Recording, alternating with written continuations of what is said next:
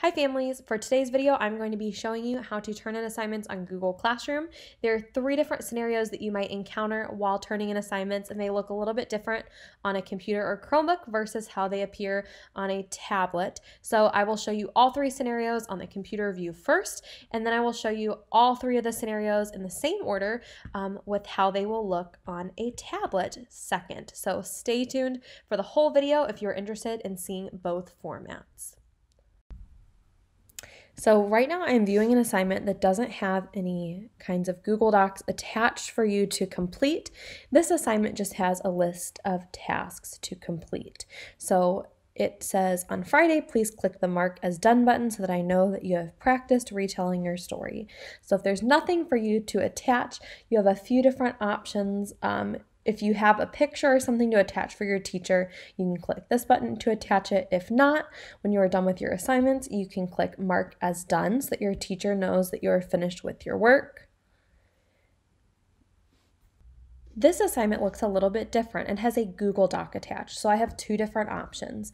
I've went ahead and I've opened the Google Doc in a separate tab, so I have my Google Doc here. I can type my work, and I can either click the turn in button right here in the document, or when I'm finished, I can go back to the assignment description and click the turn in button right here.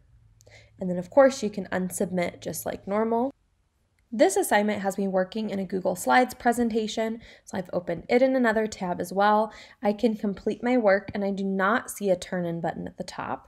So when I'm done working, it will auto save and I can go back to my assignment description and click the turn in button.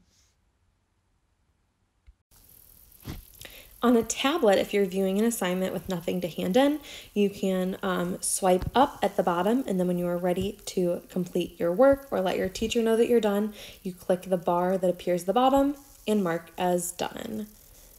Again, you can always click unsubmit if you realize you forgot something or you need to comment to your teacher. If you have a Google Doc assigned or attached on the tablet, then you can swipe up at the bottom and you'll get to see your attached document. If you click the document, you will be able to edit right within the Google Classroom app. In the top right-hand corner, the little magnifying glass on the page will let you search the document, the pencil will let you edit, and then the little square with the arrow will open it in the Google Docs app. When you're all done, you need to X in the left-hand corner to close out the document and then click the turn in bar. Again, you can unsubmit if you need to revise your document.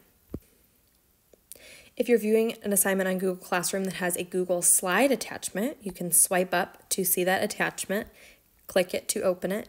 It will open it right within the Google Classroom app, and again you can click the pencil to edit the document. However, it does not edit the same way within the Google Classroom app. You can write on the document and do a few different things, but if you have to drag and drop items, you will need to click the square with the little arrow in the top right hand corner, and it will edit much better in the Google Slides app. When you're all the way done, you can click the X in the top left-hand corner and then the turn in button to let your teacher know that you are finished with your assignment.